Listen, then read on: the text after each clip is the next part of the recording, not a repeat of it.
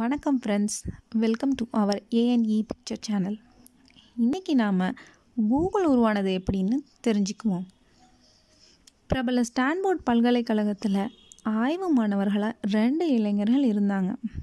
இணையதள தேடல்களை எப்படி மேம்படுத்துவதுன்ற ஆய்வில் தான் ஈடுபட்டு இருந்தாங்க. அவர்களுக்கு தொழில் முனையணுன்னோ இல்லை சொந்த நிறுவனம் தொடங்கணுன்ற போன்ற எந்த கனவும் இல்லைங்க.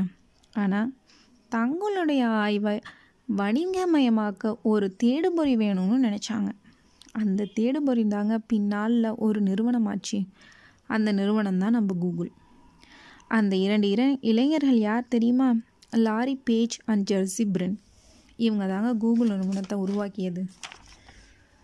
இப்போ நம்ம கூகுளில் browser, email, mobile application, cloud computing, artificial intelligence, smart phone, Google map போன்ற பல சேவைகள் நமக்கு கிடைச்சிட்ருக்கு.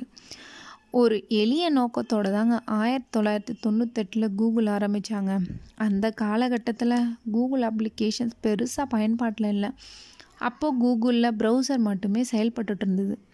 அந்த நாட்களில் தான் பல தேடுபொறிகள் இருந்தாலும் பயனாளிகள் மத்தியில் ஒரு வித அலுப்பும் அதிருப்தியும் இருந்துச்சு. எதிர்பார்த்த தகவல்கள் கிடைக்கிறதுக்கு சிக்கலாகவும் இருந்துச்சு. அந்த நாட்களில் தான் இணையதள சேவைகளும் வளர்ந்துட்டு இருந்தது. ஒரே நேரத்தில் பல தேடுபொறிகளில் தேடி பார்க்க வழி செய்யும் மெட்டாடேட்டா இன்ஜின்களும் இணையதளத்தில் எல்லா வகை தகவல்களையும் ஒரே இடத்தில் வழங்கிய யாஹூ போன்ற போர்ட்டல்களும் பிரபலமாக இருந்தது.